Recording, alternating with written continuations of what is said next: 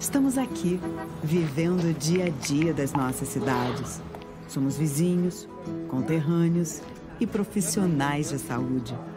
Uma rede de pessoas que cuida e coopera para levar tranquilidade e qualidade de vida a cada canto do Brasil. O maior sistema cooperativo de médicos do mundo está aqui. Aqui tem gente. Aqui tem vida. Aqui tem Unimed. Aqui na TV Todo Dia, você fica mais próximo da informação. São 3 edições diárias do Jornal Todo Dia, 7 da manhã, 11h50 e 18 horas, levando os principais acontecimentos, os assuntos mais relevantes e a notícia em primeira mão. Rede Todo Dia, informação, jornalismo e entretenimento. Sua conexão é aqui. Olá, meu nome é Sara Fernandes e estou aqui na Rua Modas. A loja tem 2 pontos físicos aqui na cidade de Americana. Além de moda feminina, como esse vestido que eu estou usando, tem moda masculina e muitos acessórios também. Além de todos os gostos, tem para todos os bolsos.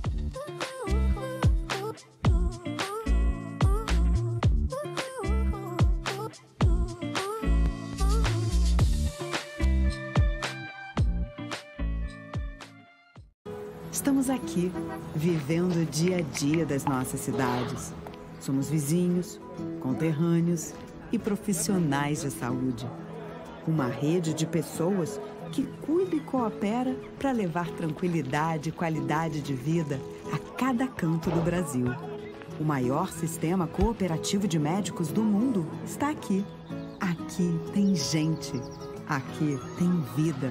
Aqui tem Unimed. Aqui na TV Todo Dia, você fica mais próximo da informação. São 3 edições diárias do Jornal Todo Dia, 7 da manhã, 11h50 e 18 horas, levando os principais acontecimentos, os assuntos mais relevantes e a notícia em primeira mão. Rede Todo Dia, informação, jornalismo e entretenimento. Sua conexão é aqui. Olá, meu nome é Sara Fernandes e estou aqui na Rua Modas. A loja tem 2 pontos físicos aqui na cidade de Americana. Além de moda feminina, como esse vestido que eu estou usando, tem moda masculina e muitos acessórios também. Além de todos os gostos, tem para todos os bolsos.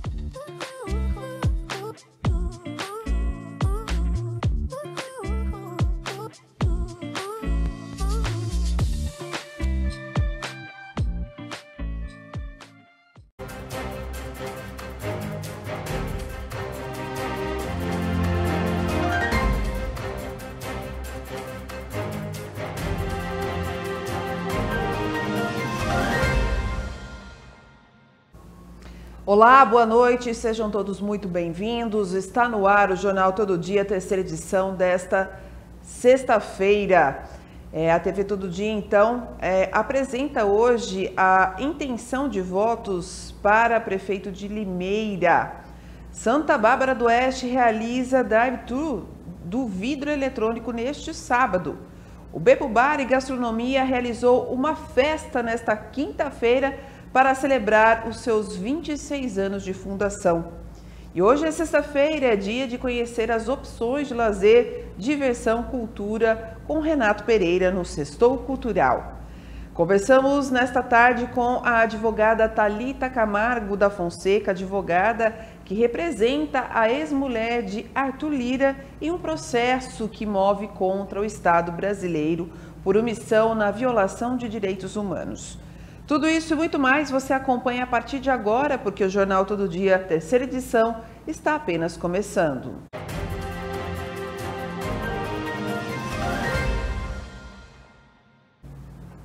Estamos falando diretamente dos estúdios da TV Todo Dia ao vivo no canal 14 da sua TV digital, pela SOS TV para a região de Americana e pelo canal 8 da Claro TV para 13 cidades em nossa região. E também para todo o Brasil através de multiplataformas como YouTube e também através do nosso streaming que está no nosso portal tododia.com.br.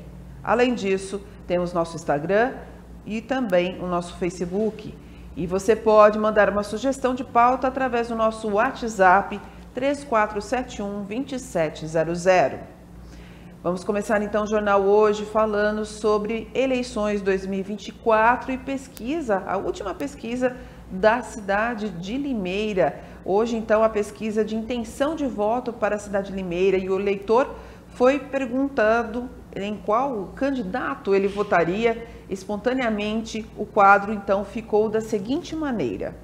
A pesquisa TV Todo Dia e Instituto Agile foi a campo para fazer o levantamento do segundo turno em Limeira. No voto espontâneo, o quadro foi este. Murilo Félix, do Podemos, tem 42,7%. Betinho Neves, do MDB, tem 36,2%.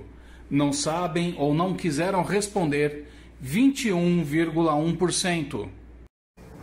A corrida neste segundo turno está acirrada e ainda durante a pesquisa, numa outra forma de coletar os dados, foi apresentado os nomes dos candidatos, estimulando aí o leitor a escolher um deles, e o quadro ficou assim.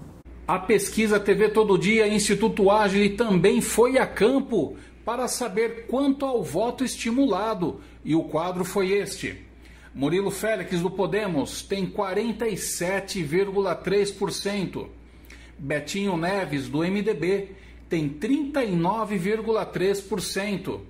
Não votam em nenhum dos candidatos, tem 8,6%. Não sabem ou não quiseram responder, 4,9%.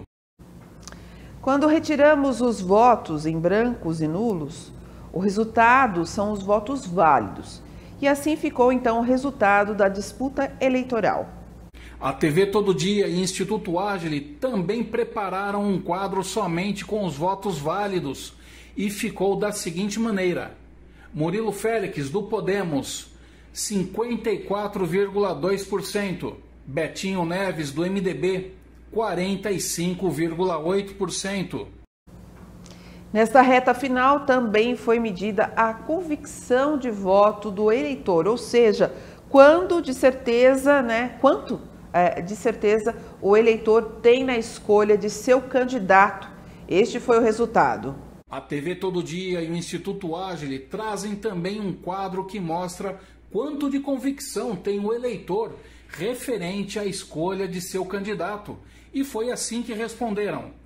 É um voto definitivo e que não mudará, 82,6%. É um voto de momento e que pode ser mudado, 17,4%. A pesquisa também mostra o índice de rejeição, que também influencia muito no resultado final. E quando foi perguntado ao eleitor em quem ele não votaria de jeito nenhum, o resultado foi esse. A TV Todo Dia e o Instituto Agile também perguntaram aos eleitores em Limeira em quem não votaria de jeito nenhum. E este é o resultado. Murilo Félix, do Podemos, tem 30,5%. Betinho Neves, do MDB, tem 28,8%. Não rejeitaria nenhum dos candidatos, 30,9%. Não sabem ou não quiseram responder, 9,7%. E como estamos a poucos dias da eleição do segundo turno, as campanhas mostram suas forças e animação. O chamado clima de vitória. E este é o sentimento de vitória que cada campanha tem. A pesquisa da TV Todo Dia e Instituto Agile também foi a campo e perguntou aos eleitores, independentemente da opção de voto para prefeito, quem o eleitor acha que ganha a eleição. Murilo Félix, do Podemos, teve 45,3%. Betinho Neves, do MDB, 38,9%.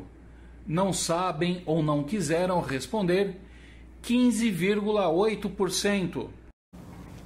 E a pesquisa foi realizada entre os dias 20 a 24 de outubro de 2024 em Limeira. O Instituto Agile fez 700 entrevistas com eleitores maiores de 16 anos moradores então do município de Limeira através de telefone com aplicação de questionário estruturado com opções randomizadas automaticamente via software.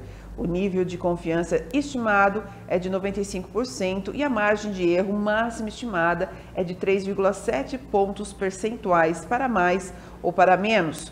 A pesquisa foi custeada pela rede Cidade de Americana, Todo Dia, TV Todo Dia, e está registrada no TCE sob o número SP 07803/2024 e estará disponível para a realização de download em sua íntegra no portal tododia.com.br a partir deste sábado. Bom, gente, vamos falar do Enem, que também é um momento aí de preocupação, de ansiedade para quem vai prestar, né, o Enem, mas as provas do Enem, elas estão chegando aí nos dias 3 e 10 de novembro. Estudantes de todo o país vão em busca de vagas em universidades por meio do Enem. Mas você sabe como as notas são calculadas? Veja na reportagem. Além da redação, são 180 questões objetivas divididas por áreas de conhecimento, linguagens e códigos, ciências humanas, ciências da natureza e matemática. Os 2 dias de provas do Enem podem definir o rumo da vida de gente tão jovem. Primeiro eu leio o tema da redação, eu faço questões fáceis, depois eu vou fazer a redação e partir para as difíceis depois disso. Primeiro eu gosto de ver as questões que têm imagem, porque geralmente são as questões que têm a tendência a serem mais fáceis. Eu gosto de ler o enunciado para depois ler o texto, porque isso economiza muito tempo. A nota do Enem é calculada utilizando a teoria de resposta ao item, uma metodologia que analisa tanto a quantidade de acertos quanto a qualidade das respostas. Em vez de simplesmente contar quantas questões foram respondidas corretamente, a TRI considera a dificuldade delas. Assim, o sistema premia quem tem um desempenho equilibrado em questões de diferentes níveis de dificuldade. O pré-requisito para ganhar uma pontuação boa nas questões mais complicadas é que ele acerte todas as questões fáceis. Então é muito importante que o aluno faça primeiro aquelas questões mais fáceis. Mas a estratégia principal para se sair bem no Enem está na preparação. O aluno que estudou muito durante o ano todo, é fundamental que no dia anterior descanse bastante, porque fazer uma prova cansado, a pessoa com certeza não irá sair bem. Agora, o aluno que não estudou quase nada, pode estudar até a hora da prova, que não há problema. É isso aí, dicas importantes, hein? Bom, vamos falar de drive-thru do vidro. Pois é, o município de Santa Bárbara do Oeste realiza neste sábado a coleta de materiais inservíveis de vidro e eletrônicos. Saiba como funcionará através da matéria de Anderson Junque. A cooperativa Juntos Somos Fortes vai realizar neste sábado, entre as 8 horas da manhã e a 1 hora da tarde, o drive-thru do vidro e do eletrônico aqui no município de Santa Bárbara do Oeste. Esta coleta será realizada na Avenida Corifeu de Azevedo Marques, ao lado da entrada dos dinossauros aqui no Parque dos Ipês. Nós vamos conversar agora aqui com o Alex Andrade, que é secretário administrativo da cooperativa Juntos Somos Fortes. O Alex, como é que esta coleta vai ser realizada na prática? Bom, como você mencionou, ela vai acontecer lá no nosso novo ponto de coleta. É um ponto para entrega espontânea, então assim, a população pode deixar a qualquer momento seus recicláveis ali de segunda a sexta, e a gente vai abrir no sábado para coletar os eletrônicos, eletrodomésticos e os vidros que estejam parados aí na casa do pessoal, principalmente porque esses materiais poluem muito a natureza, e em especial os eletrônicos, eles precisam de uma destinação correta, porque eles parados em casa correm risco até de pegar fogo, de às vezes você ter uma bateria, dependendo do que esse material pode causar muito mal para a população. Então a gente está fazendo aí essa ação para aumentar o fluxo desses materiais na cooperativa e também para ajudar as pessoas aí a dar um descarte correto para esses materiais. Uma pergunta, há um limite por morador ou não? Não, sem limite. A pessoa pode levar o que ela tiver em casa. Lembrando que, mesmo que não esteja funcionando, Nós estamos recolhendo todos os tipos de eletrônicos e eletrodomésticos, inclusive controle, maquininha antiga, todo tipo de eletrônico e eletrodoméstico. Desde coisas pequenas, assim como eu mencionei, um mouse, até coisas grandes, como uma TV, um fogão, coisas que às vezes estão paradas em casa, a gente não tem uma destinação, não está funcionando mais há algum tempo já, então pode levar pra gente que nós estaremos recolhendo lá nesse nosso novo ponto de coleta. Maravilha, obrigado, viu, Alex? Bom, só para confirmar aqui então a informação, amanhã, sábado, das 8 horas da manhã até a 1 hora da tarde, a Juntos Somos Fortes estará na Avenida Corifeu de Azevedo Marques, ao lado da entrada dos dinossauros, fazendo então essa coleta no drive-thru do vidro e do eletrônico aqui no município de Santa Bárbara do Oeste. Então, se você tem vidro e eletrônico, não deixe de levar então até essa coleta seletiva para a cooperativa Juntos Somos Fortes nesse sábado, dia 26. Anderson Junque, direto aqui de Santa Bárbara do Oeste, para a TV Todo Dia. Obrigada pela prestação de serviço, Junque. Agora vamos falar sobre Outubro Rosa, gente. Olha, mais um episódio do podcast da Unimed, né? É o Pode Inspirar, um podcast produzido pela Unimed Americana em Santa Bárbara para levar relatos emocionantes e inspiradores de mulheres pela jornada da cura ao câncer. A apresentação é de Carla Eliana Bueno e a entrevistada é Bárbara Andrade.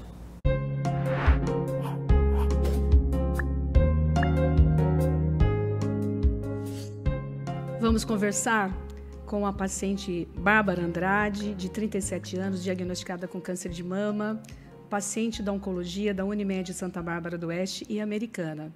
Bárbara, o seu nome já traduz um monte de coisa, né? Fortaleza, sucesso, enfim. Eu estou muito feliz de estar aqui ao seu lado, né? E considerando que você tem 37 anos, tão jovem, né? Mas conta pra gente, então, como foi o seu diagnóstico e a sua trajetória até aqui? Eu fui diagnosticada aos 37 anos, né?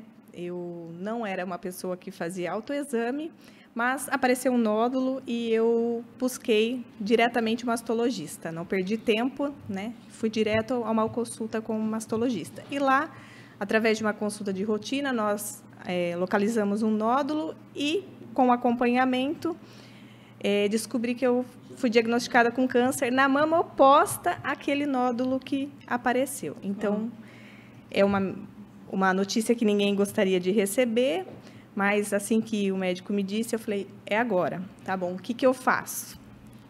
Vamos lá. Então, qual que é o próximo passo? É o tratamento. É assustador, porque a gente não imagina receber um diagnóstico desse, mas, ao mesmo tempo que o chão some, a esperança vem e a gente, né, se dispõe a enfrentar o tratamento. Bárbara, mas quais eram os sintomas, né? Porque quando a gente, né, olha para uma mulher de 37 anos, a gente fala assim, nossa, ela nunca vai estar nessa fila, né? Porque o câncer de mama ainda é preconizado em mulheres mais velhas, né? O que você sentia para poder ir procurar um médico? A mama com o câncer em si, eu não senti absolutamente nada. Foi bem silencioso. Porém, a mama que me levou ao mastologista, eu senti um nódulo, como se fosse uma bolinha, e eu falei, opa, isso não é normal, isso não é meu, e tem alguma coisa errada. Então, através desse nódulo na mama oposta, eu procurei o médico, e a gente passou a investigar, a acompanhar a cada 6 meses. Aí a importância, né, da prevenção, do acompanhamento. Porque se eu não tivesse retornado, eu não seria diagnosticada. E você tinha caso na família? Mama não, só a primeira. Agora, outros cânceres, sim. Uhum. E aí eu também já procurei você aqui nas mídias sociais e vi que você, através desse instrumento, né, você fez a sua voz chegar a tantas outras mulheres. Então, o que te levou também a usar a mídia social para poder contar a sua história? Quando eu fui diagnosticada, eu tinha muitas dúvidas. E aí eu comecei a buscar mulheres que estivessem passando pela mesma situação que eu. Uhum. E eu não encontrei muito, né? Próxima a mim. E aí, então, eu falei assim, mas por que não falar sobre isso? Porque hoje sou eu, amanhã pode ser outra pessoa, né? E nós fomos criados uma imagem do câncer assim, nossa, aquela doença, ninguém fala muito, muita gente não compartilha. E eu acho que informação é algo valioso. Informação é prevenção, na verdade. Sim. Então, E quando você fazia os seus posts, né, o que você esperou de resposta assim, de quem seguia você que falou, nossa, isso deu certo, isso vale a pena? eu acho que era sanar a dúvida das pessoas mesmo, porque você fala de diagnóstico, as pessoas têm curiosidade. E aí isso me buscava, fazia com que eu fosse buscar mais informações para responder às pessoas, né? Uhum. Então, a partir do momento que você tem um diagnóstico, você quer saber tudo sobre ele. E eu acho importante compartilhar isso também, porque a minha dúvida é a dúvida de outras pessoas. Tá. E aí eu fiquei sabendo também que muitas pessoas celebraram com você pequenas conquistas, inclusive uma grande que é a fase do tratamento, né? Como foi isso para você? Olha, é importantíssimo, porque é o combustível que a gente precisa para passar por um tratamento que não é fácil, mas também não foi tão difícil quanto eu imaginava. Então, é muito importante ter ao lado pessoas positivas e que estão junto da gente, assim, que peguem na nossa mão e falem, vamos lá. Então, é muito importante. E você, o que você, assim, diria para outras mulheres da sua idade, até com menos idade, né? E que está passando pelo câncer, no sentido, há possibilidades lindas e positivas de futuro, e ela pode, a partir de, fazer coisas incríveis, como você fez? Com certeza, com certeza. Eu acho que 70% do tratamento está na nossa cabeça, né? Em como a gente lida com o tratamento, na verdade. Eu, antes de ir para a sessão, eu colocava uma música e eu ia animada, cantando alto. Então, eu falava assim, já que eu vou passar, que seja de forma mais leve possível, né? Uhum. E fazia piada quando eu não tinha cabelo. E eu acho que é isso que é importante, é você levar com leveza, que não é fácil, mas não precisa ser tão difícil, né? Ok, então qual palavra você diria para simbolizar, né, esse momento que você está hoje, na condição que você está hoje? Gratidão e resiliência. Eu sou grata porque eu aprendi muito nessa trajetória, né? E a gente aprende a ser muito forte. É uma força que nem eu sabia que eu tinha. Então, você sabe que coisas boas, sabia que a gente tem que contar para mais 10? E você que é de mídia social, né? Mídias sociais, as coisas boas que você viveu ali, você tem que multiplicar para milhões. Então, continue plantando, continue multiplicando. Obrigada. Okay? Amém. Tá aí mais uma história para inspirar as mulheres e combater, né, o câncer de mama, se prevenir contra o câncer de mama. Vamos para um breve intervalo? Na volta temos muito mais informações para vocês nessa sexta-feira. Sextou!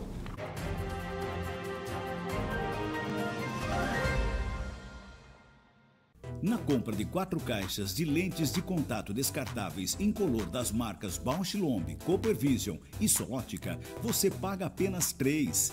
E se o pagamento for no Pix, você ainda tem mais desconto. Compre em nossa loja física ou pelo WhatsApp. Ótica Americana, a qualidade que você conhece com o atendimento que você confia desde 1978.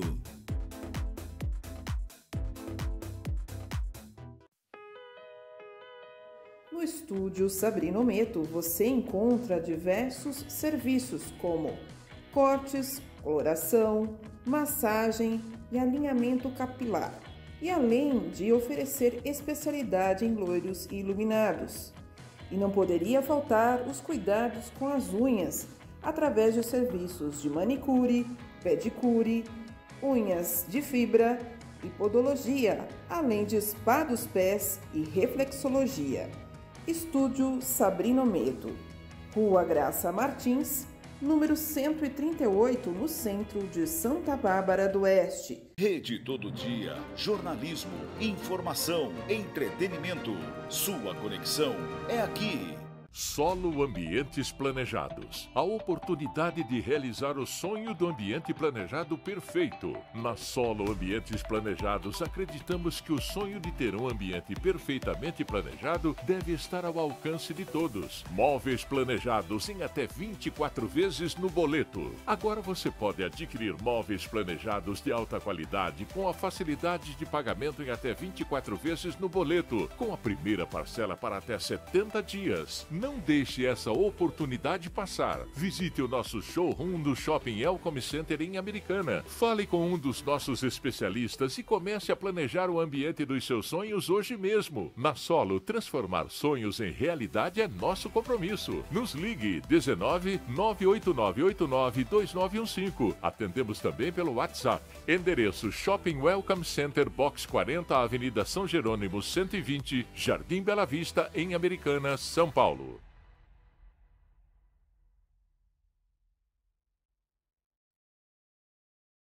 Olá, meu nome é Sara Fernandes e estou aqui na Rua Modas. A loja tem 2 pontos físicos aqui na cidade de Americana. Além de moda feminina, como esse vestido que eu estou usando, tem moda masculina e muitos acessórios também. Além de todos os gostos, tem para todos os bolsos.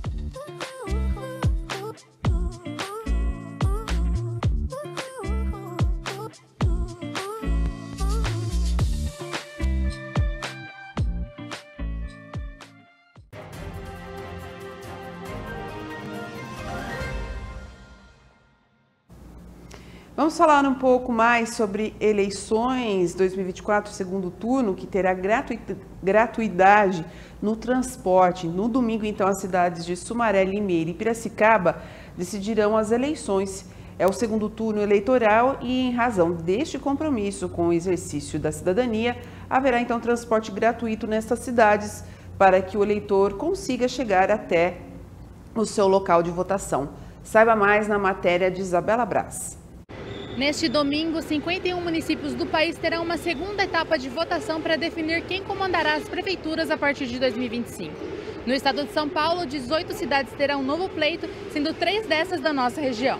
Para o exercício da democracia, Limeira, Piracicaba e Sumaré consideram gratuidade na passagem de ônibus neste segundo turno. A medida é válida para o transporte coletivo urbano e rural e atende à determinação do Tribunal Superior Eleitoral, do Supremo Tribunal Federal e da Defensoria Pública do Estado de São Paulo.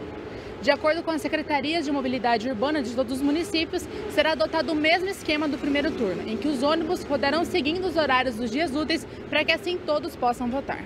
Em Limeira, as linhas, itinerários e horários seguirão o mesmo horário de sábado e podem ser consultados no site da Sou Limeira. A decisão da gratuidade do transporte público foi publicada no Diário Oficial do município no dia 20 de setembro. Já em Piracicaba, a medida valerá no início das operações por volta das 4h40 da manhã até o final, às 11h59. Todos os horários dos ônibus do transporte público de Piracicaba podem ser consultados no site da Pira Mobilidade.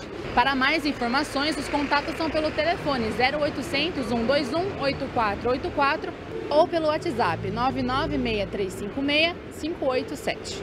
Segundo a Secretaria de Mobilidade Urbana de Piracicaba, por medida de segurança no momento do embarque, o usuário deverá entrar pela porta dianteira do ônibus e passar pela catraca normalmente para registrar a entrada. Porém, não será debitado nenhum crédito do cartão. Nos terminais, os usuários devem passar o cartão nos validadores da entrada. Se não tiver o cartão, o agente operacional da Pira Mobilidade irá liberar a entrada normalmente. E por fim, em Sumaré, a frota também será a mesma dos dias úteis, funcionando das 4h50 da manhã até 11h30 da noite. Os horários das linhas podem ser consultados no site da concessionária Móveis Sumaré, que administra o serviço no município.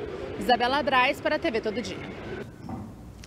E a denúncia que tramita na Comissão Interamericana de Direitos Humanos apresenta um quadro alarmante de violência doméstica e abuso de poder. Segundo a petição, Arthur Lira, presidente da Câmara dos Deputados, teria utilizado sua posição de influência política para intimidar e silenciar a vítima, sua ex-mulher, além de obstruir o acesso dela à justiça. As agressões teriam ocorrido por um longo período e deixado sequelas emocionais profundas em Julene Cristine Santos Lins. O jornalista e apresentador Danilo Bueno conversou na tarde desta sexta-feira com a advogada Thalita Camargo da Fonseca, que representa a ex-mulher de Arthur Lira e que, em razão da violência supostamente praticada, denunciou o Estado brasileiro na CIDH, que por omitir-se de punir o líder do Poder Legislativo Federal. Vamos acompanhar os detalhes desta entrevista.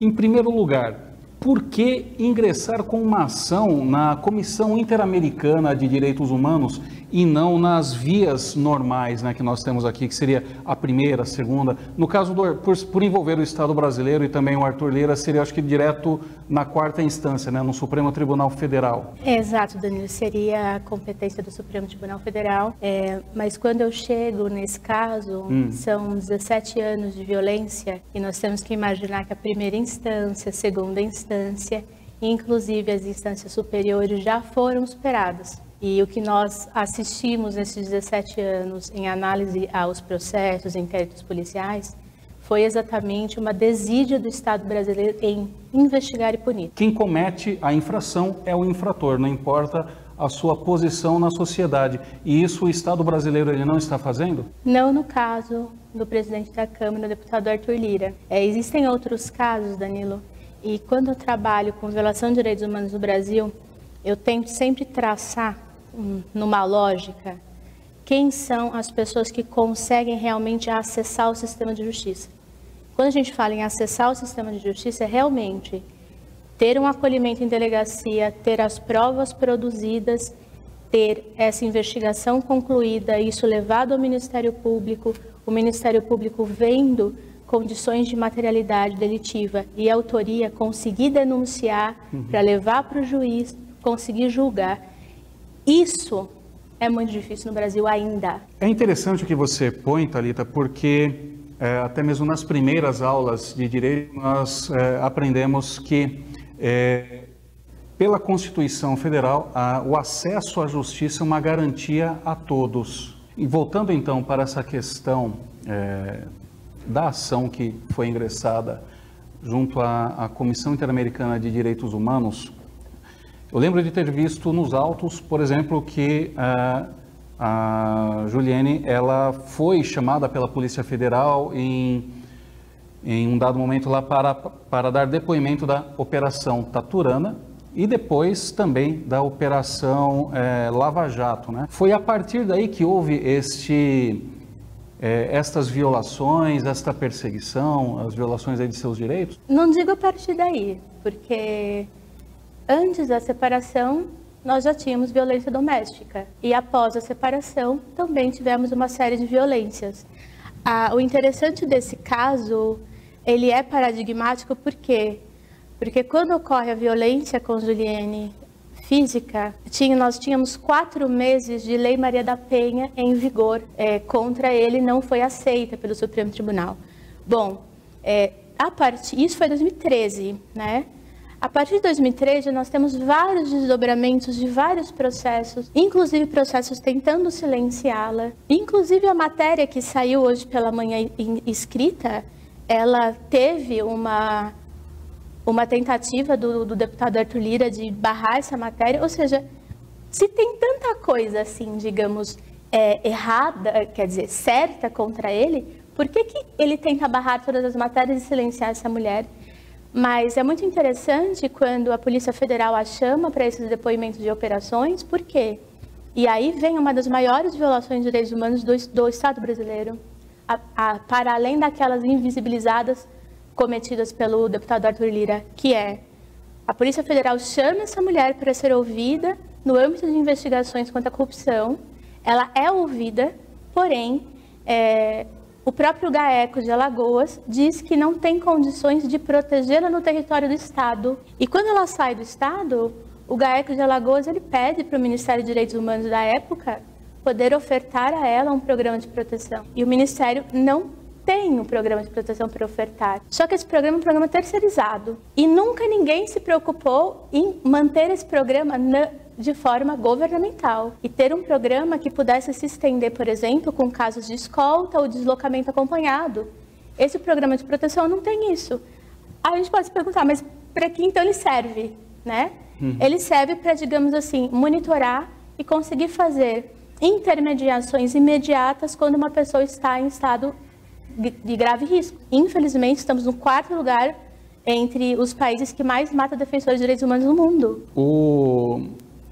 A Comissão Interamericana de Direitos Humanos é um órgão, né, ligado às Nações Unidas, onde estes acordos que são supranacionais, feitos com diversos países, o Brasil é signatário deles. A Comissão Interamericana de Direitos Humanos, ela tem algum programa que trate especificamente da proteção à vítima, da proteção à testemunha? E se tem, e o Brasil ele é signatário dessa comissão, dessa política da ONU, por que elas não foram implementadas no Brasil? Essa é uma excelente pergunta, nós deveríamos perguntar para todos os nossos presidentes desde que o Brasil assinou o acordo internacional. Mas é muito interessante nós ressaltarmos o quê? A Comissão Interamericana, ela é, digamos, um órgão que vai admitir que violações de direitos humanos aconteceram em determinado território que concordou em ser observado por ela, ou seja, signatário do Tratado Internacional. Nós temos que entender que no Sistema Interamericano de Proteção de Direitos Humanos existem duas formas de lidar. A Comissão Interamericana, ela é um órgão político. Então, ali sai recomendações para o país, sai investigações, inclusive in loco, de determinadas situações, que é o que aconteceu em vários casos. Também há a Corte Interamericana de Direitos Humanos. Por quê? Porque quando a comissão politicamente não conseguiu estabelecer um acordo para que determinado Estado cessasse a violação e implementasse um programa adequado de proteção para que as violações não acontecessem mais, o que acontece? A comissão remete o caso para a Corte Interamericana. Qual que é a diferença? A Corte Interamericana, ela não é um juízo político, mas sim jurídico. Dali saem sanções, por exemplo, para obrigar o Brasil a tomar determinadas condições. Então, se houver um entendimento favorável ao seu pedido, o Brasil não adotá-lo, não segui-lo, ele pode sofrer sanções internacionais. Ele pode sofrer sanções internacionais. Nesta ação que a doutora entrou na Comissão Interamericana de Direitos Humanos e também na Corte Interamericana, são feitos os pedidos, digamos assim, em desfavor, contra o Estado brasileiro, portanto, contra a República Federativa do Brasil, e não contra o presidente da Câmara, Arthur Lira. Por que tem esta diferença? Por que é o Estado brasileiro que está sendo provocado provocado no sentido de ser responsabilizado nesta ação e não o presidente da Câmara? Bom, primeiramente porque quem tem a admissibilidade, no caso de responder como polo passivo na comissão e na corte, são estados e não pessoas. E no caso, o Estado brasileiro está sendo instado por não puni-lo. Ou seja, existem ainda crimes que não foram prescritos. E a minha intenção, junto com um grupo de advogados que está auxiliando tecnicamente o Juliene e assistindo juridicamente, é entrar nas próximas semanas com as ações não prescritas contra o deputado Arthur Lira, para que ele seja responsabilizado por isso. Para encerrarmos, existe algum prazo para a corte ou para a comissão responder a esse pedido? Nós não dizemos que temos, em média, um prazo de 2 meses para o recebimento dessa petição e para que essa petição, sob estudo, consiga desdobrar, por exemplo, um grupo de observadores para vir ao Brasil tomar conhecimento de toda essa estruturação de violência de 17 anos. E existe um próximo passo agora a ser tomado ou apenas agora resta aguardar e torcer ali para que venha uma decisão favorável? Na Comissão Interamericana não há mais passos, agora é aguardar. Porém, como eu disse, agora é o Brasil, através do Supremo Tribunal Federal, entender e reconhecer, investigar e punir os crimes ainda não prescritos cometidos pelo deputado Arthur Lira.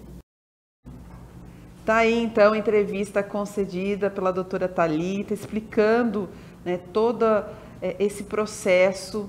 E é uma situação, gente, muito delicada. É claro, um caso que a gente teve aí, uma prioridade para poder divulgar aqui para vocês. e a gente vai estar acompanhando o caso de perto. Qualquer informação, novidade, vamos trazer aqui para vocês, tá bom? Bom, gente, vamos para um breve intervalo novamente e na volta vamos falar sobre campanha de doação de sangue do Lions Clube. Voltamos já.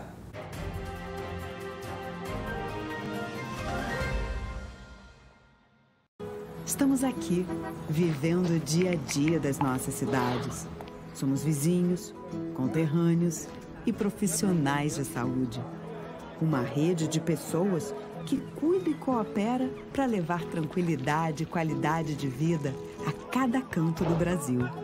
O maior sistema cooperativo de médicos do mundo está aqui. Aqui tem gente. Aqui tem vida. Aqui tem Unimed. Rede Todo Dia, jornalismo, informação, entretenimento. Sua conexão é aqui.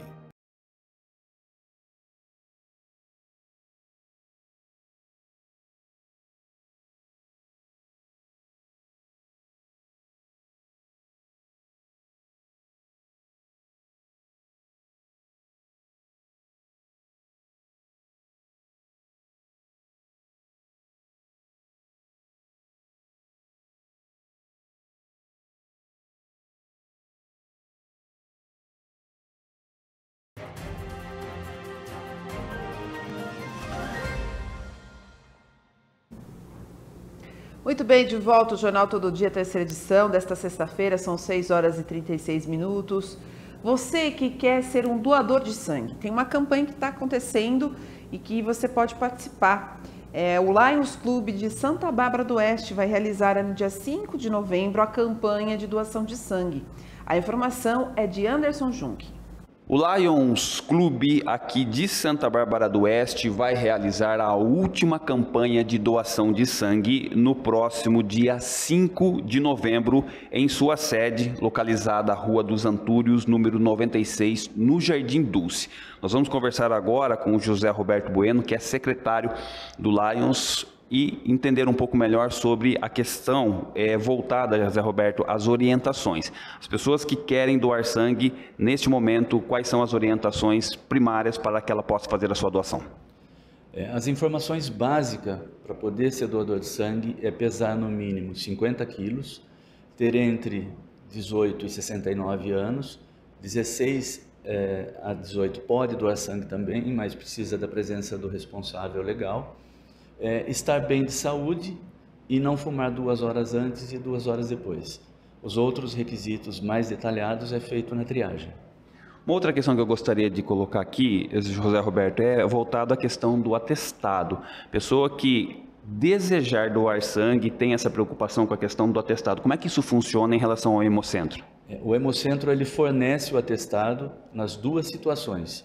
Se a pessoa vai até o Lions para fazer a sua doação e por algum motivo técnico não pode doar, ele recebe um atestado do período que ele ficou lá, do horário que ele ficou lá. E se ele efetuar a doação, ele recebe um atestado do dia inteiro.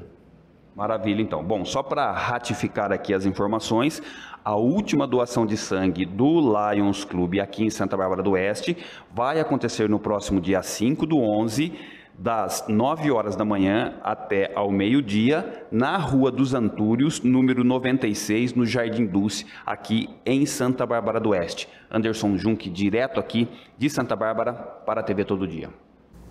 Mais uma prestação de serviço, importante aí você participar. E aqui também Americana vai acontecer neste sábado a campanha de doação de sangue. Então, sempre tem essas campanhas, é importante você participar.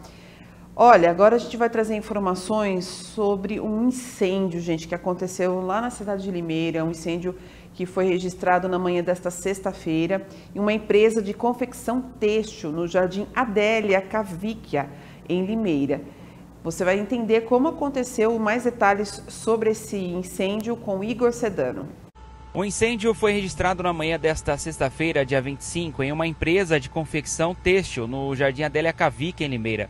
O Corpo de Bombeiros foi acionado logo nas primeiras horas da manhã para controlar as chamas. No interior da empresa havia um Chevrolet Montana de cor branca, qual foi atingido pela fumaça preta. As causas do incêndio ainda serão apuradas, mas tudo indica que tenha ocorrido um curto-circuito. Os bombeiros agiram rapidamente no local para controlar o fogo. nenhuma pessoa ficou ferida. A empresa ainda encontrava-se fechada quando deu início ao incêndio. Os bombeiros e a Defesa Civil deverão realizar um laudo indicando os danos causados depois do incêndio. De Limeira, Igor Sedano para a TV Todo Dia. Muito bem. Bom, agora a gente vai trazer uma informação policial, um assunto quentíssimo que acabou de a equipe nossa trazer essas informações mais esclarecidas. Ainda tinha muita informação truncada, como a gente diz, né? Sem muitos detalhes. E agora a gente vai poder trazer as informações desse caso, desse ex-policial militar e seu filho foram detidos na tarde desta sexta-feira em uma casa localizada no bairro Jardim São Jorge, em Nova Odessa, por suspeitas de serem integrantes da facção criminosa do PCC, para a qual desempenhava a função de armeiro. O ex-PM, que foi ligado à corporação entre os anos de 1998 e 2008, passando então a prestar serviços para a facção. A polícia chegou até a dupla criminosa após receber informações via 190, que denunciou um indivíduo que fabricava armas em sua residência. Ao chegarem no local, o alvo franqueou a entrada dos policiais e aí indicou onde estavam as armas de fogo, sendo localizado um fardo artesanal e munições diversas. O filho do preso, que aparentemente também faz parte desse esquema criminoso, indicou então um compartimento secreto dentro do banheiro da residência, atrás de um espelho, onde continham mais 2 pistolas, carregadores utilizados também em pistola do tipo caracol, com capacidade de grande quantidade de disparos por repetição, além de um saco plástico contendo munições de diversos calibres, dentre eles .50, 5.56, 7.62, dentre outros.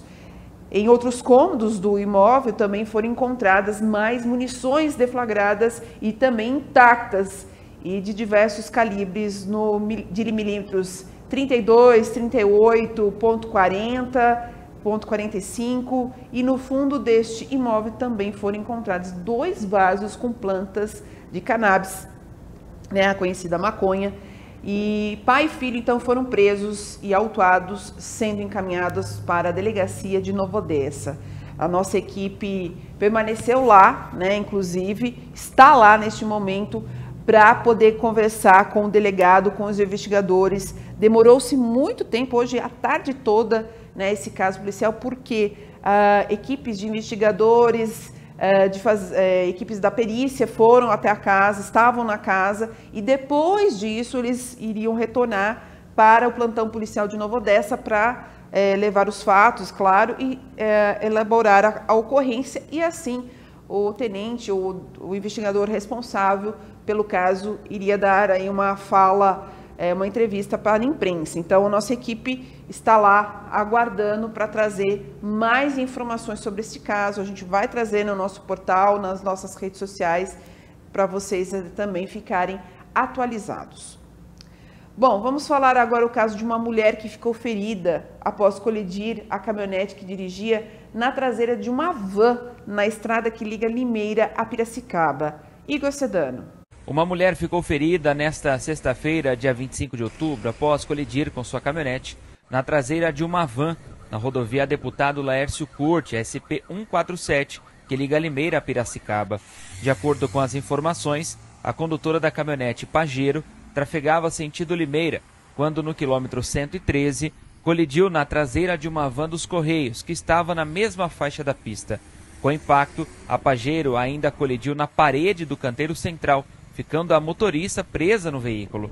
As causas do acidente ainda é desconhecida. O Corpo de Bombeiros foi acionado para resgatar a vítima de dentro da caminhonete.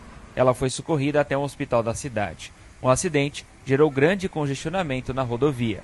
De Limeira, Igor Sedano para a TV Todo Dia. Que coisa, não, gente? Que susto. Você vê?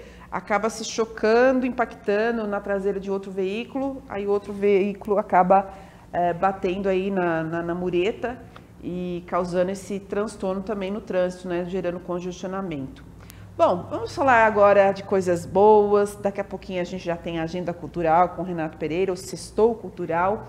Mas antes, vamos falar de uma tradição que existe na cidade de Americana. É o tradicional bar e restaurante Beppo, que está completando 26 anos de tradição, de atividade aqui em Americana. E a nossa equipe esteve lá, TV Todo Dia, Michele Cassiano e o nosso cinegrafista Alessandro Araújo. Foi até lá ontem conferir, porque a celebração ela foi antecipada e ontem aconteceu um evento para que pudesse divulgar então esse aniversário de 26 anos desse tradicional bar e restaurante na cidade americana, Beppo. Vamos acompanhar a reportagem então de Michele Cassiano. Tradição na noite de Americana, Beppo Bar e Gastronomia celebra seus 26 anos, um evento maravilhoso e a gente vai acompanhar tudo. É uma delícia, meu pai sempre veio, meu irmão, minha família inteira. Eu sou a mais nova, tipo, a gente ama vir pra cá. Comida boa, bebida boa, gente boa, é uma delícia, é sensacional. O Beppo Bar e Gastronomia é uma das experiências gastronômicas mais completas e autênticas de Americana. Completa seus 26 anos de história no dia 16 de novembro, mas a comemoração foi antecipada com o evento nesta quinta-feira, dia 24. A festa teve open bar e open food com o tradicional cardápio de botecaria, além de animação garantida com a banda Rock Le Pop e os DJs Alan e Guto Maia. O Beppo nasceu da paixão pela gastronomia e pela boemia, oferecendo experiências únicas que celebram os sabores passados de geração em geração. Na verdade, o Giovanni é quase um filho, né? Porque ele e meu filho Sandro foram criados juntos desde pequeno. E a gente acompanha a vida dele desde o dia que ele abriu em frente à igreja matriz velha. Isso. E aí a gente vem vindo e acho que hoje eu sou o mais velhinho aqui da turma. E sempre que há uma comemoração, é aqui que você traz toda a família? Todo ano a gente vem participar e com alegria, né? Porque quando você vê um filho fazer um trabalho tão lindo desse, a gente fica muito orgulhoso. E qual a importância do Beppo para a região aqui de Americana? É total, né? Eu acho que hoje é o melhor lugar para você, comida excelente, é tudo maravilhoso, tudo muito bom. Olha, é um prazer, uma alegria imensa, porque o Giovanni é meu terceiro filho, né? Eu o conheço desde pequenininho. Eu fui testemunha de toda a escalada do Giovanni na gastronomia, desde os sanduichinhos que ele fazia num boteco lá no convívio e depois, na continuidade, criando o Beppo, em homenagem, inclusive, o nome ao avô dele. O apelido era seu Beppo e o nome dele era Giovanni. Então, eu e Carlos temos uma alegria imensa e jamais deixaríamos de vir aqui hoje testemunhar o sucesso. Giovanni merece e ele vai ter ainda muitos e muitos louros a colher. Um dos maiores chefes de cozinha da região. Desde a inauguração, o Beppo conquistou corações com seu ambiente acolhedor e seu compromisso com a excelência. Uma herança familiar passada de geração em geração. Giovanni Panfilho, neto de Beppo Giovanni, recebeu de seu avô a sabedoria culinária que transformou o Beppo em um sucesso absoluto. O Beppo está aqui, né, hoje comemorando esses 26 anos, uma história de sucesso, né, em Americana, uma história de muito carinho com a cidade, com os nossos clientes, amigos, com a família Beppo. E é isso, hoje estamos aqui para comemorar tudo isso daí, né? A nossa agenda de novembro ela está bastante carregada com eventos, com fraternizações. A cidade também tem muita coisa acontecendo em novembro. Então a gente resolveu esse ano antecipar um pouquinho para a gente poder ter a participação desses nossos amigos, clientes tão queridos, entendeu? E por que a escolha do cardápio de botecaria? É a raiz do Beppo, né? O chopp gelado, a tradição do nosso chopp, né, que é imbatível, sempre foi. E esse chopp, junto com a nossa coquetelaria, que hoje a gente apresenta um pouquinho dela aqui, E o nosso cardápio, vamos falar assim, de 26 anos, que é a nossa botecaria. O Bebo foi conhecido por isso, né? Sempre foi um bar de gastronomia, mas a gente tem a nossa raiz, que é o chopinho gelado, com a nossa botecaria, que é tão conhecida e famosa na cidade.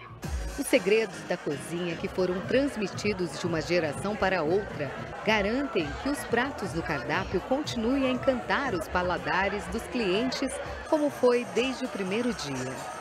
Olha, eu quero parabenizar Giovanni Abate por esses 26 anos de história. O Beco é uma extensão de casa, né?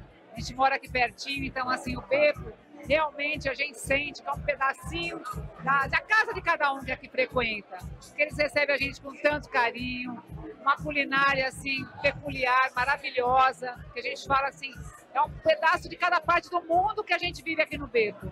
Então esses 26 anos a gente tem que comemorar muito, muito especial. Eu gosto das carnes, dos frutos do mar, eu gosto de tudo, na beira dos peixes.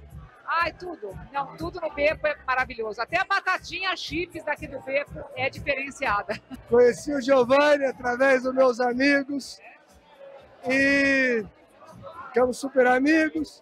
E hoje a gente veio aqui prestigiar os 26 anos de história do Giovanni. Saímos lá de Ribeirão só para vir aqui. Porque o local realmente é fascinante, né? Aqui é maravilhoso. Isso aqui é um camping americano que deveria estar em outros lugares do Brasil. Eu espero que continue assim, porque aqui é maravilhoso, todo mundo frequenta. A gente faz muitos amigos aqui, muitas coisas boas, muitas lembranças boas. E sempre experiência boa, comida boa, é ótimo. Por isso nós estamos aqui. Parabéns ao Giovanni, a Patrícia pelo serviço. Eu acho que ele merece todo o sucesso, ele faz tudo muito bonito, tudo muito qualidade, ele merece muitos outros anos de sucesso. O que eu tenho para dizer é que aqui é uma delícia, né? É o melhor bar da cidade. É isso, assim, a gente sente aqui em casa, né?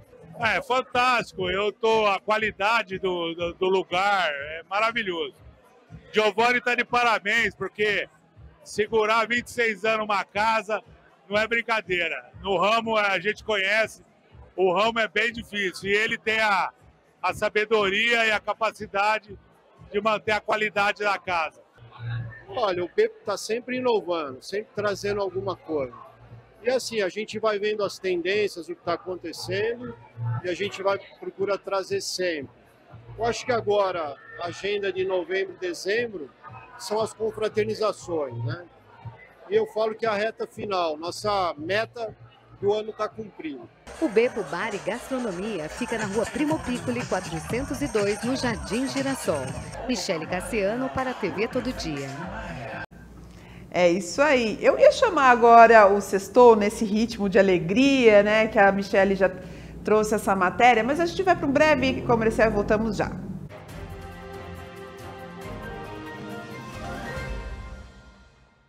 Rede Todo Dia, jornalismo, informação, entretenimento. Sua conexão é aqui. No estúdio Sabrina Ometo, você encontra diversos serviços como cortes, coloração, massagem e alinhamento capilar.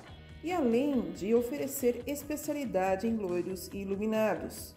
E não poderia faltar os cuidados com as unhas, através de serviços de manicure, pedicure, unhas de fibra e podologia, além de spa dos pés e reflexologia. Estúdio Sabrina Ometo, Rua Graça Martins, número 138, no centro de Santa Bárbara do Oeste. Sua internet vive te deixando na mão. Cansado de sua internet travando? Nós temos a solução. Tec Plus Soluções em Internet, Wi-Fi Premium, tecnologia Dual Band, planos 100% fibra ótica, velocidade de até 600 megabytes, planos a partir de R$ 69,90.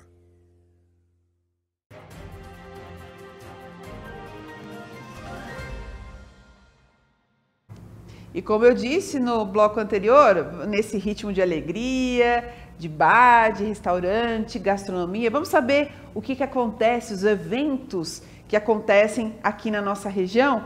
Sextou Cultural com Renato Pereira. Olá pessoal, tudo bem? O Sextou de hoje começa com uma dica no Teatro Lulu Benencassi aqui em Americana. O humorista Tiago Ventura traz o seu espetáculo de stand-up comedy nesta sexta-feira para o espaço. Vamos conferir essa e outras programações da agenda cultural da região? Sextou! Entendeu? Entendeu, meu irmão? Entendeu como é que é difícil? Não pode rir. Não pode rir, tá? O comediante Tiago Ventura se apresenta nesta sexta-feira, às 21 horas, no Teatro Municipal Lulu Benencassi, em Americana. Ventura traz no espetáculo temas como relacionamentos e sexualidade na vida adulta. Os ingressos custam de R$ 70, a meia entrada, a R$ 140. Há ainda o valor solidário de R$ 80 para quem entregar 1 quilo de alimento não perecível na bilheteria. O Lulu Benencassi fica na rua Gonçalves Dias, 696, no Jardim Girassol. Falei, ô viado, tá tudo bem, acontece, né? É um corpo humano, tá tranquilo. Falei, o que você falou pra ela? Ele falou, mano, fiquei nervoso. Falei, é que eu não bebi água hoje. Falei, não, Jefferson, não. Isso aí não vai falar mais. Isso aí não. Você falou que tá desidratado pra mulher?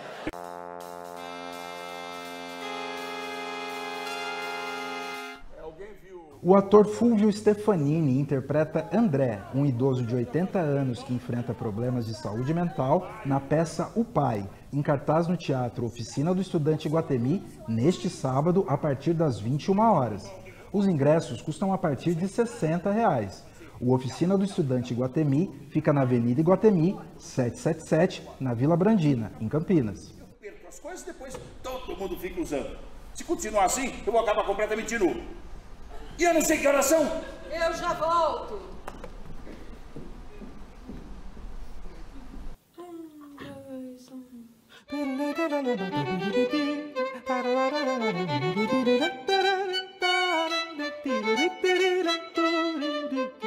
A violinista Paloma Pitaia, acompanhada da Orquestra Filarmônica de Valinhos, se apresenta nesta sexta-feira, dia 25, a partir das 20 horas no Teatro Elizabeth Keller de Matos, em Hortolândia. A entrada é gratuita. O Teatro Elizabeth Keller de Matos fica na Rua Graciliano Ramos, 280, no Jardim Amanda 1.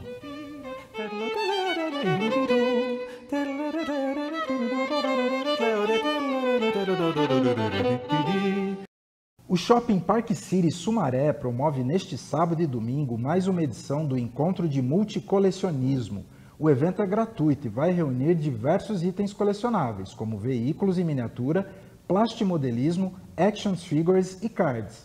No sábado, a exposição está aberta entre 10 e 22 horas e no domingo entre 14 e 20 horas.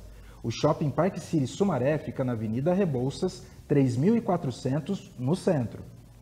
E o destaque deste final de semana nas telonas é o último filme da trilogia do meio vilão, meio herói, Venom. Vamos dar uma olhadinha?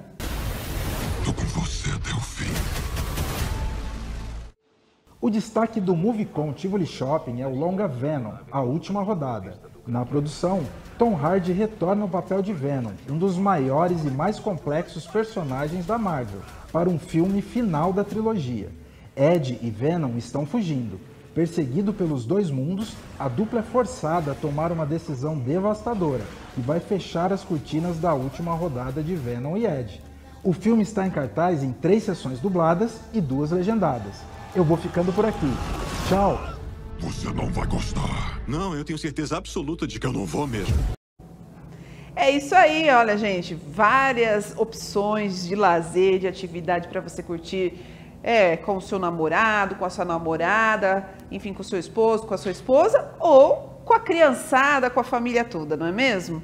E assim a gente encerra o Jornal Todo Dia, terceira edição. Muito obrigada pela sua companhia, mais uma semana encerrada. Segunda-feira estaremos de volta com certeza. Tchau, tchau!